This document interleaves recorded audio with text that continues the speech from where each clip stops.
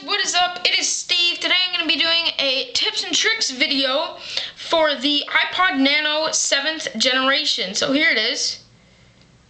It is a very good iPod and I definitely do recommend it to anyone who's looking to buy an iPod. So we'll just power it on here. So there's two very simple hacks. You've probably already heard of them. But see, here, all you want to do is go into settings, hit general, and then go down to date and time. So you'll see here, time on wake. So that should be turned off when you get your iPod. So what you want to do, slide it on. See, it's on now. So that means when you go back to your home screen, once you shut your iPod off, when you turn it on, the home screen will be on. So there you go. That's just a little cool thing to get the time easier. So the next hack is a pretty simple one. You can see the volume rockers right here, and you see there's a flat spot in the middle between the two volume rockers. So to use that button, all you want to do is go into music. I'm going to pick a song here. Let's do, I don't know, Payphone by Maroon 5. So you can see it is paused. So what you want to do is click once in the middle button. You can see now it's playing. So that's definitely a cool little feature. This button is for playing and pausing. So click once to pause, click once again to play. Now to change the track, what you want to do to go one track forward, double click. You can see it changed to Skrillex Rock and Roll. To go back one to Payphone, all you want to do is go hit it three times. 1, 2, 3. Just like that. Payphone right there. So there you go, guys. That's another cool little tip. Gonna click the home button. Now this is how to bring up your diagnostic screen for the iPod Nano. So you want to shut it off with the power button. Shut it off. Then you want to hold down the up volume rocker, down, home, and power.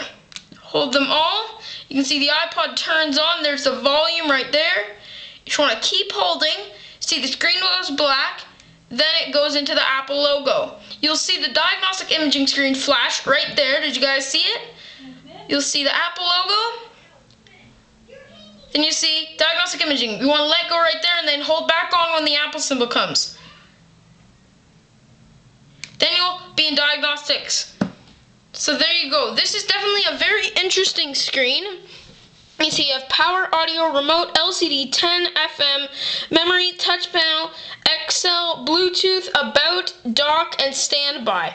So to scroll through these, you want to use the up and down volume rockers to scroll through them. This is definitely a cool thing. It's very fun to mess around in. So if you go into LED to click into something, just hit the home button.